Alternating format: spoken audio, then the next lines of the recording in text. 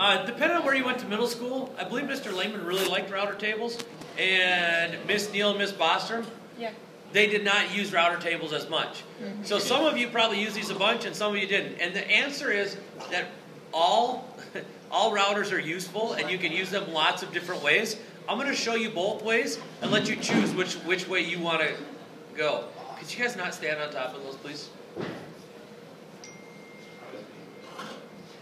You're right. Can you not stand on a stool, please? All right, thank you.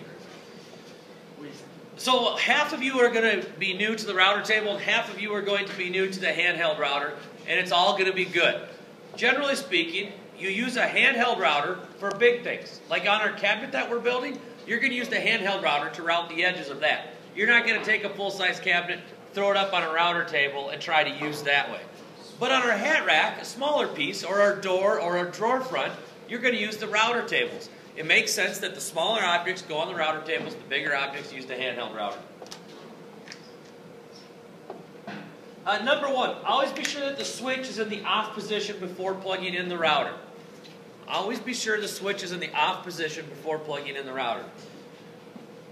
The on-off switch is right here. We have all, except for one, and you probably never used this one, all of our routers are the Black & Decker, the Porter Cable Model 1000 series routers, and they're all about the same. The only difference in some of our routers is how we loosen the base of the router. Most of them are like this one that I have in my hand, where this flips open, and then we adjust the height of the cut by spinning this left or right. That's how most of them are. A couple of them have a hand screw that loosens, and then we do the same thing. So they're almost all identical routers, and that's very much a standard router. That's been the design for probably 25 years, and people like it, and it works well, so they don't change it. The next blank is pointing to router tables and router. I'm thinking you guys can figure out the difference there. Number two, never turn on the router when the bit is touching the piece of wood. Just like with the miter saw, these bits are designed to cut going really fast. These are actually the fastest cutters in the shop. They go at about 20,000 RPMs. So that's what the router bits are set up to cut at, 20,000. They're not set up to cut at 100 when you first turn it on and it's touching the board. So you'll know when you turn it on, especially when you're using the flush trim router, which we'll get to in a couple weeks. If that's touching the board and you pull the trigger to turn it on, it's going to kind of throw it out of your hands a little bit. So make sure that it's up to full speed before engaging the piece of wood that you're cutting. I want to step back to the number one, this switch being off. It's really important that you check that this is off first, because these routers have a ton of torque. They go from 0 to those 20,000 RPMs almost instantly, and that creates a lot of torque. So we want to make sure that this is off. Otherwise, if the power's on and I plug it in, this thing's going to flip over because it's going to have so much power behind it. Now, if this does start falling off the table, so let's say I check it. This happened once where the switch was actually bad. And even though it said it was off, when we plugged it in, it turned on. And this thing twisted and started falling on the table, off the table. Should you try to catch it? No. No, just let it go. Even if this thing is not plugged in and it falls, just let it fall. It's okay if we break a bit. The bits are 25 bucks. Even if this thing is not on and you try to catch it, it's going to cut you. So please let it fall. You're not worth getting hurt for. I'm sorry. The router's not worth getting hurt for. That didn't sound very good. You're not worth getting hurt. Number four, when using the router to cut, go slow and steady. Slow and steady, just like the Taurus. Some people want to make this go super fast and let the router kind of get out of control.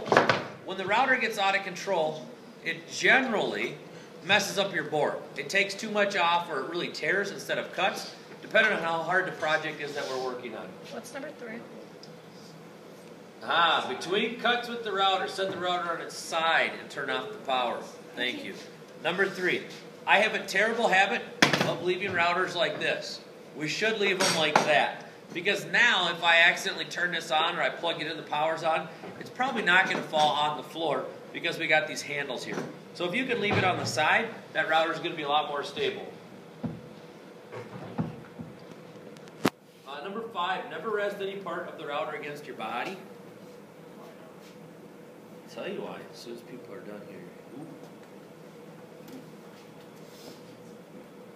So, if you're holding the router next to your body and you turn it on, sometimes you're going to have floppy clothes on. Like let's say you're wearing the hoodie because it's a cold day and it's winter. I don't want your shirt getting tangled up in the router bit. There's also on the back side, this is probably pretty rare, but there's a fan in here that when the router spins, the fan spins and it draws air in to cool down the motor.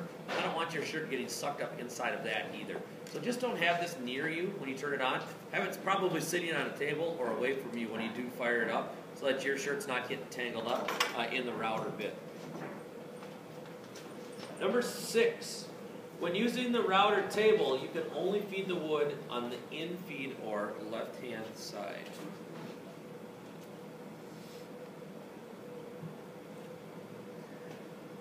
And it probably will depend on the router table, but actually these router tables I've drawn arrows on, and the in-feed side is on the right-hand side, so you don't have to change this. It should just say the in-feed side. We remember the router table as your favorite band, one direction. We can only move the wood through the table in one direction. If you think back to that video that we saw, that kickback video, when that guy was cutting, he exaggerated a little bit for the video, but that router table that he was using, when he went with the grain or with the direction of travel, he kind of took the board and flopped it out of his hands. That won't happen if you go from right to left. So we go this way, the arrow that's kind of wearing out, I'll have to get a Sharpie and redraw that arrow. But if we go from right to left, we have all the control because we're going the opposite direction that the router bit is spinning. Number 7, the most common shank sizes for the router are 1/4 inch and 1/2 inch. 1/4 inch and 1/2 inch. Here they are. 1/4 inch diameter, 1/2 inch diameter. These both work great. If I have the option, I usually go with the 1/2 inch diameter shank because it gives me a little bit more weight, which reduces vibration a little bit. However, they both work. If you use a router long enough that you actually break the shank off of it, congratulations, that's a long time to have a router bit. So both of these are going to work great. These are usually about $1 more than these, and the average router bit is maybe $25, depending on the quality of the router bit. You can get them cheaper and you can get them more expensive. Number 8, clamp down small pieces that need to be cut with the router. You need to keep your hands 3 inches away from the cutter head. Chances are you're not going to have to clamp anything down because smaller pieces like your hat rack, you're just going to bring to the router table and move them through the router table. So most likely you're not going to have to clamp anything down in this class because most of what you're going to use the handheld router on is significantly larger than 3 inches. Number 9, be sure that the shank of the router is at least 1/2 inch inside the collet.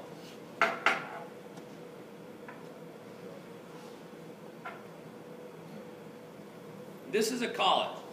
It's the black thing that actually holds the router bit to the router. The shank of the router bit needs to be in at least 1/2 inch.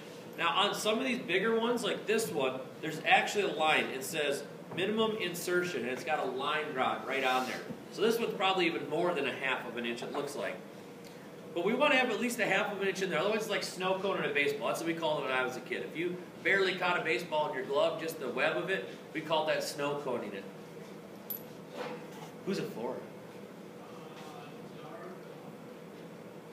Oh, there she is. Do you want to go grab that? Lucky you. We don't want to just snow cone a router bit and have it come flying out at us. I don't think any of us want to try to catch that. The next 3 pictures are of most common things that we encounter here. The first picture is of this router bit, and this is called a round-over router bit. The most common router bit that we will use, or that is used in the United States. I can't speak for outside the U.S., but this is by far, probably 50% of router bits that get used are this one. And what this does is it takes a square edge on a board and it makes it round. So we'll do this on the top of your hat rack. We'll do this on the top of your counter, of your cabinet top. We'll do this on the front of your door and the front of your drawer front, if you choose. This is what most people use as the round over. The middle thing is called the collet, C-O-L-L-E-T, the collet. This is what holds the router bit to the router. Then the other side, this is actually not the right bit, but that other bit is called a cove, which between the cove and the roundover bit, they account for probably 60 to 70% of the router bits that are used under normal wear and tear here in the U.S. So the cove and the roundover are the most common, and that's what we have set up at these router tables. This one is the roundover, and this one is the cove. You can decide which one you want to use on your project. It makes no difference to me. More people probably do the roundover, but the cove gets you just as many points. Number 10 and 11 both have to do with the shaping, and we'll cover those when we start using the shapers to make our doors. That's not going to be for another 5 weeks or so. But number 10, I need you to know the answers to these two questions. Number 10, both hands are needed. Both hands need to be on the coping sled. Coping sled when using the cope cutting shaper. The coping sled. That is what that thing with the two black handles is, a picture of a coping sled. The reason we have to use that is a shaper is like a router, but a shaper is much heavier duty. So this is about a little over a 1 horsepower router. Those shapers are 5 horsepower. So the motors are about yay by yay. They spin really quick and they won't slow down for anything. You can put any part of wood in there, any piece of your body in there, and it's going to just turn it into sawdust instantly. Super powerful and super strong. So instead of just holding the boards and running them through the shaper, we've got to use that thing called a coping sled to help hold our board in place so it doesn't get sucked into the machine. And then number 11, keep hands 3 inches away from the wheels on the table or the table and stick cutting shaper. 3 inches away. That's that shaper over there. That one's got this thing called a power feeder on it. So we actually don't have to push anything through that one. It grabs the board and feeds it through for us. We'll talk about that one when we come time to building our doors. I'll show you exactly how it works. But for now, let's look at this. At this one, this is the cove cutter. And there's a couple things that you need to do. Number 1, this fence should be adjusted so that it's covering up the bit whenever possible. Now, if you've got a hat rack that's got some funky curves in it, you may have to back this off so those curves can actually touch the router bit. If you don't, your curves won't be routed. If you're doing just straight routing, what I like to do is you'll notice on the top of every router bit is a bearing. Not every router bit, but the ones we're going to use. What this bearing prevents us is from taking too much off of our piece of wood. So this only cuts until the bearing hits the wood, and then it stops. So your routes always look perfect. You're not having to try to guess or stop and start in the right spot. Your routes always come out perfect. So to set up a straight piece, all I do is I touch the bearing with this piece of wood, and I bring the fence up to it. Now when I run it through, it makes contact with the bearing, and we're in good shape. It's nice because we've got this cover over the top of the bit, so it prevents our hands from getting down inside of it. Now again, if you've got an irregular shape that you're trying to route, you'll have to unscrew this and move the fence back just a little bit so you can get that in and taken care of. To use this now, remember I go from the right-hand side of the table to the left-hand side of the table. And this is my on-off button right in the front. So again, if you have trouble, hit the off button. Turn it on.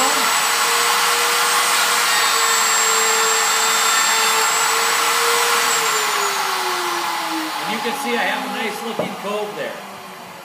You have complete control over the height of the router table. So, this often fills up with sawdust, so I like to get a key in there. Get the sawdust out. This is going to raise the router bit up or down. This goes in here, and you can see I can turn it left or right. I would always run a scrap piece of wood through here. There's almost always a scrap piece of wood in a garbage can, so you can make sure it's at the height that you like. The look will change significantly based upon how tall or how high the router bit is up. Is that okay? All right. These should just live back there. They shouldn't be on the floor, and we should be good to go. Any questions? I think I went too quickly over. So we'll take this test tomorrow. For the rest of class today, Peter's going to be